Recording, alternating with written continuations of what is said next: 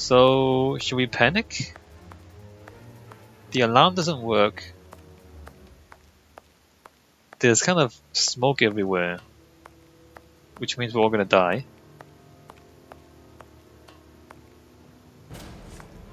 Entryway. I don't know where I'm going. Do I come over here and talk to these guys? The door is locked, and I can hear shouting and crying. We're in the middle of some family drama, so there's no chance of them hearing me. That is the most contrived thing I have ever heard. I must sound the alarm. Yeah, where's the alarm though? I must sound the alarm. Yeah, but where's the alarm? I don't know where the alarm is. Oh, I have Wait, why do I have the inventory? Also, how do I sound the alarm? There is nothing interesting here. The alarm is that thing on the wall, right? Saltpeter. No, I can't touch that. Should I shoot the thing? Nope. It doesn't work. It doesn't work. It doesn't work. It doesn't work. What is even happening right now? Locked. Hey, what are you waiting for to sound the alarm, Doctor? It's impossible. It's been damaged. I'll run and warn the director. No, Doctor. Our priority is to save O'Sullivan. Go ahead through the visitors' corridor and see if he answers your call. Very well. Take the keys. They're in our room. Take the keys in the room. Alright, well. Apparently the answer was to talk to him. Okay, well, here we go. Run, Watson, run. Run, Watson, run. Keys. It doesn't work. What do you mean? Useless! This door is blocked by the timer, but not the one below. Give me the keys, quickly! No. How about you die down there? What are you even doing? Why would you give it? That was hard. Why I got you? the keys, Doctor. Thank you. Why would you do that? Follow me, Watson. We must repair the alarm. Finally. There you are, Holmes. Holmes just... Oh, okay. So basically Holmes deliberately let Hans out of prison. That was a setup. That must have been a setup. That must have been deliberate. I'm going to turn on the system. Watson, you make sure of the contact. I hope that this isn't dangerous. Oh, wait, what? I have to... Wait a minute, I don't understand.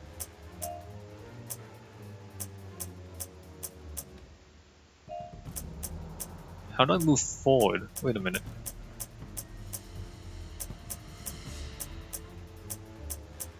I can't see where I move forward though. Wait a minute. WASD. So I can come here. How do I get into the next... Wait a minute. Oh, I just go straight through? Oh, I just go straight through. I see. It works. Perfect. It's open. Let's go down.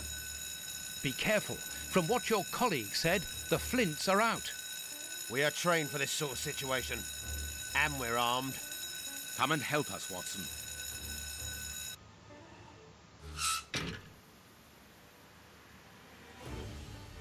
Everything is back to normal. Thank you for your help, gentlemen. It was a pleasure. But where is O'Sullivan? He's no longer here. He must have gone out through the visitors' entrance. Yes, and he must be pleased to have gotten out of the basement. Good. We must now check all the cells. It's the procedure in case of an alarm. We'll come and help you. You are evidently fond of wasting time, my dear fellow. Rejoin me at the reception when you've finished. Yeah, wow, Hans is out. So, Sherlock Holmes let Hans out of prison. The grate is open. This is alarming. He's fine where he is, under the cover, still. How No. can he sleep with all this noise? I'll admit it's not normal. Perhaps the smoke has poisoned him. I had better take a look. Be careful, Doctor. He is dangerous. That's O'Sullivan.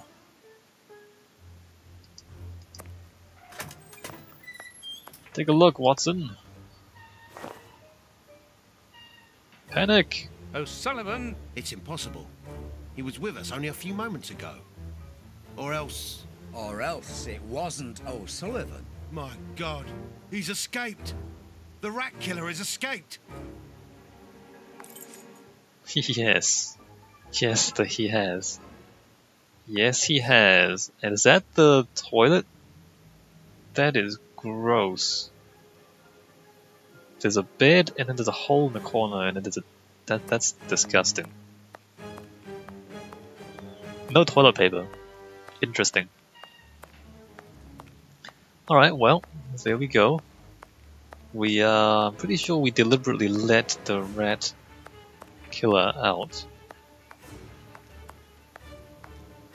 I guess we'll find out how this furthers the story later on. Probably need him to find whoever it is who's making the poison. Because the rat, like Hans is probably not gonna let the other guy get away with it. Like someone else is trying to make a better poison than him.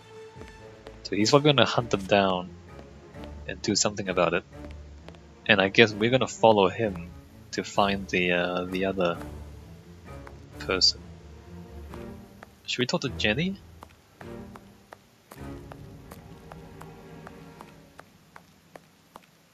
The door is locked, and I can hear... Alright, well, they're just gonna continue arguing. What a hopeless prison.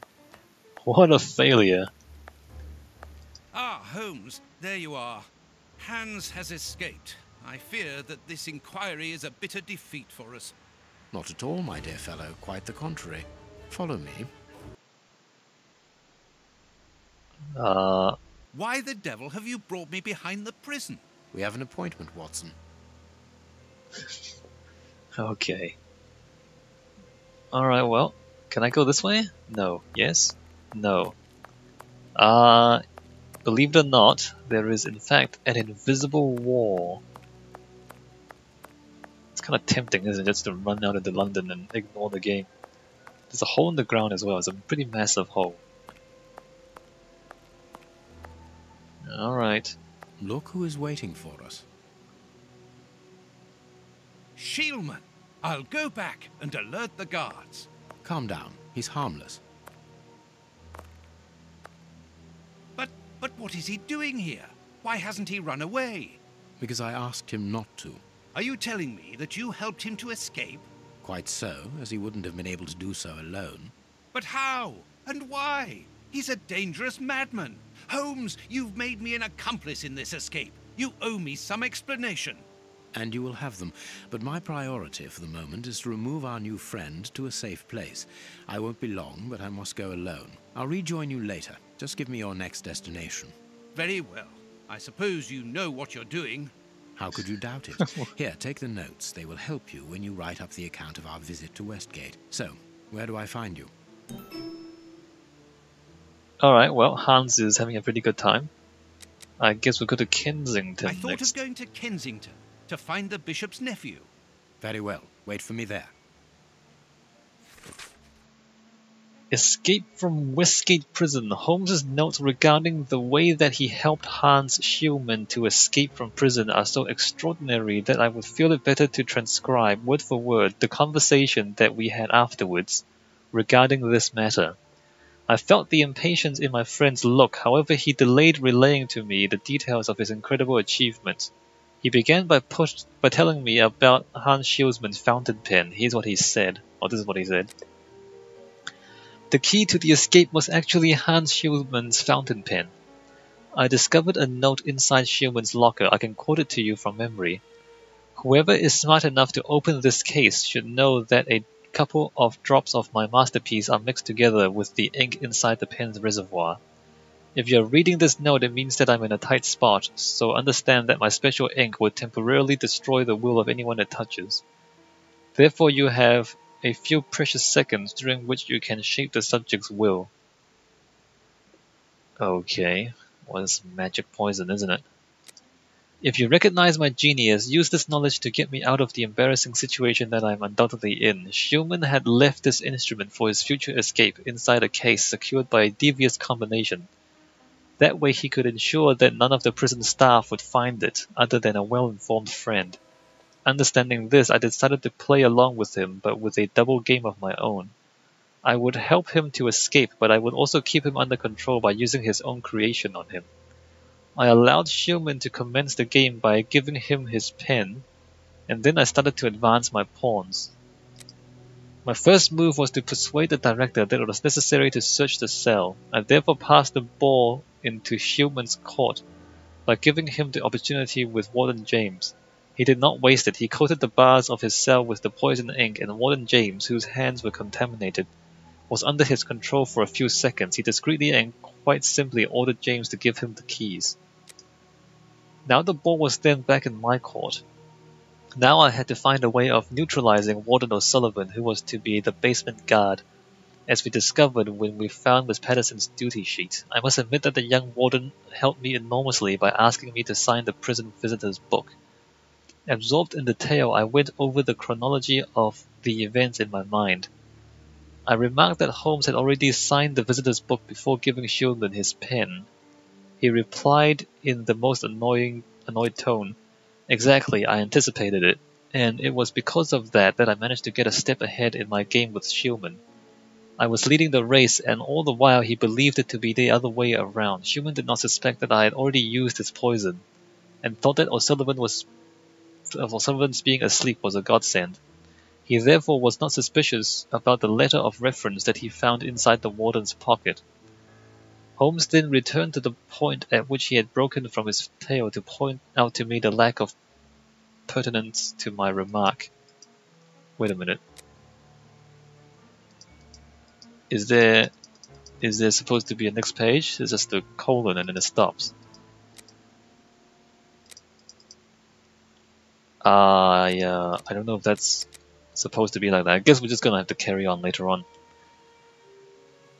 But then I thought it only lasts for a few seconds. How is it that Holmes still has Hans under his control after all this time? I thought the mind control only lasts for a few seconds. Oh, wait, there's more. Escape from Westgate Prison continued. Okay, well, I see.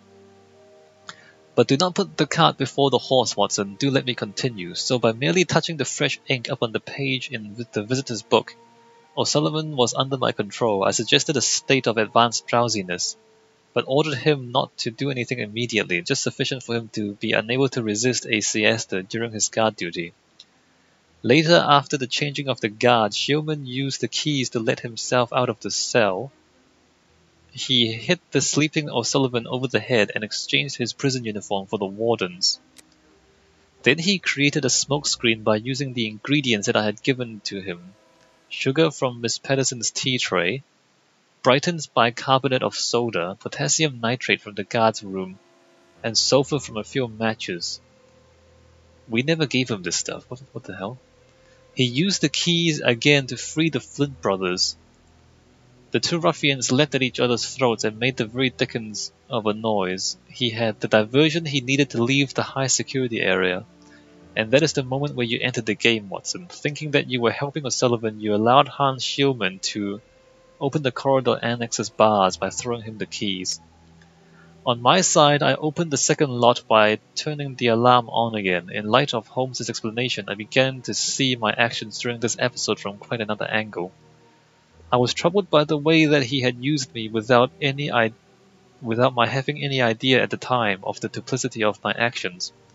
I interrupted his monologue to refer to the guards who had not realized what was happening and who were occupied with restraining the Flint brothers. Holmes continued, "Exactly, so there was now only one obstacle in front of Schumann, Warden Brighton on the reception desk at the front of the building." I interrupted him again, but it was the director who summoned him so insistently. "Holmes, you won't have me believe that he was an accomplice in this escape." "Of course not. I provoked the director's rage towards Brighton." too impatient I could not stop myself from asking how. Well, the letter, of course. I discovered that Ginny Patterson and Brighton were lovers, and I also knew that the director did not have any idea about their affair, and that he would surely fall into a foul rage if he found out. I asked him if that was also the reason why Miss Patterson had been summoned. Yes, she knew that I had opened her locket to find the guard duty list, and so she knew that I was aware of her affair with Brighton. She wanted to make sure that I would not say anything. I pointed out that it had been rather unfeeling on his part to have told the director everything, reminding him of his promise to the young woman. He denied it in a somewhat hypocritical manner. I did not say anything. I simply left the lover's letter inside the urgent correspondence box in the secretary's office, knowing that they would be delivered to him a few minutes later, thereby provoking his anger. The director shouted at Broughton, who rushed off to the secretary's office. Schumann now had nothing to stand between him and the front door. Another question leapt into my mind, and not the least important one. Why did he not simply run away once he was outside? Why did he wait? I was not disappointed by my friend's answer. It is evident, my dear Watson. If he did not run away, then it was only thanks to that aforementioned step ahead of which I told you. It gave me enough time to write the letter of recommendation for O'Sullivan with the poisoned pen. It was in the pocket of the uniform, and Schumann could not resist reading it when he found it. But what was written in the letter? Oh, I see. Not very much, just congratulations on your escape. Wait for me here. But I thought the thing only worked for a few seconds. I don't get it. I gaped at him, and that is how the first and only escape from the most inviolable prison in the kingdom came to pass. A scenario which without doubt will prove to be the focus of police college studies for a long time to come as one of the most extraordinary escapes in the history of modern prison.